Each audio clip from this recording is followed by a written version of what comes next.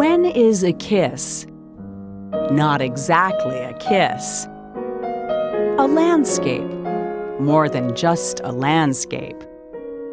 Or a portrait, something, well, surreal. In the world of Belgian painter Rene Magritte, nothing is what it seems. Magritte is all about making pictures that make you think about pictures. He's the artist who looks at ordinary objects, but in these extraordinary ways. Like a fireplace with a locomotive dashing out under full steam, or this portrait of a man made of a birdcage. This picture epitomizes sort of the way Magritte creates very clear pictures, and the longer you look, the more you realize that their meaning is absolutely unclear. Anne Umland is the curator of The Mystery of the Ordinary, an exhibition at the Museum of Modern Art in New York that focuses on the evolution of Magritte's work from 1926 to 1938.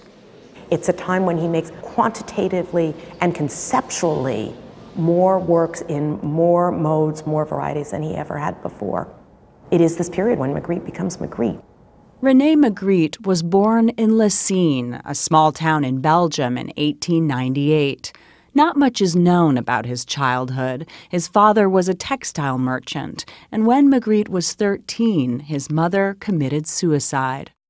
I think what was probably even more impactful on him than the event of the death itself is that he would remain, when he was a young boy, locked in a room with this depressed woman. Honestly, if you wish to read back into the works, look at the type of spaces Magritte is depicting and think about how claustrophobic they are.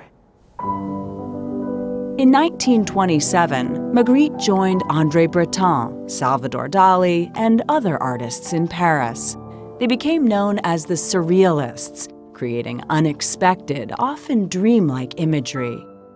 You both have an image, a self-image of Magritte practicing his craft, at the same time as you have an image of his conceptual process, because the more you look, you realize, of course, he's staring at an egg. Right.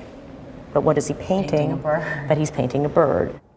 Challenging the viewer's perception of reality would become Magritte's hallmark.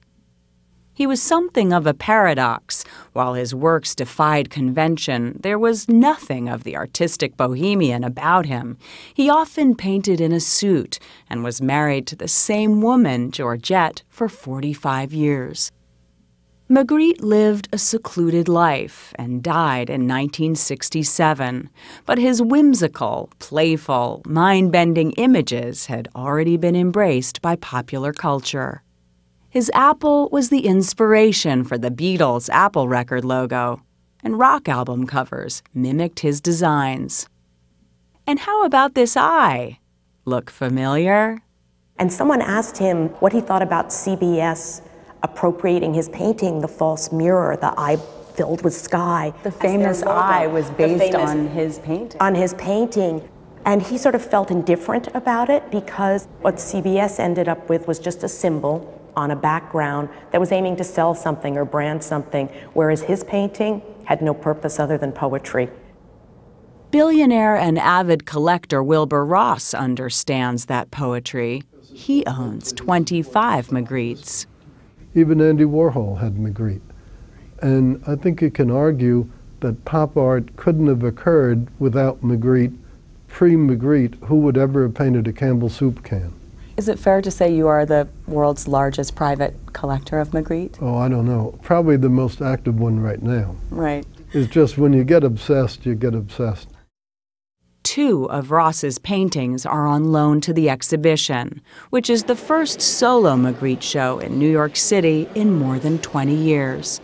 What do you want people to feel and be left with after the show? I'd like them to understand what a great modern artist Magritte is.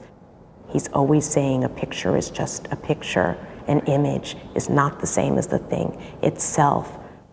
In other words, look and think, because in the world of Rene Magritte, everything is open to interpretation.